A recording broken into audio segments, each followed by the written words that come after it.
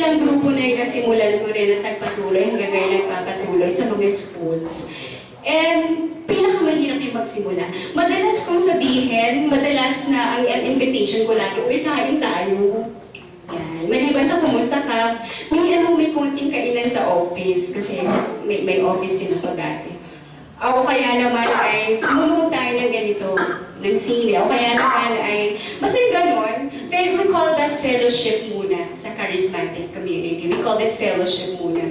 Kasi pag titirahan mo kaagad ng, are you saved? Are you saved? Yung kapitbahay mo, baka lalayasan ka. Nung pag-iisip mo kinaumagahan, wala ka na ang kapitbahay. At wala ka na bubuhay.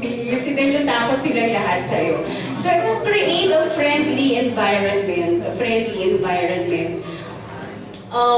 Ngayon, si Jesus, kung mapapansin niyo sa mga Gospels, mahilig siyang kumain, makikain, magpakain, di ba? Please come and have breakfast with me. Yan pa lang, sa simula pa lang doon, ay, sige, kain lang tayo ng kain. Magandang madaming nangyayari sa table, di ba? The Last Supper, madaming nangyayari sa table. So if you really want to start a BEC in your purok or in your barangay, start it with kain tayo.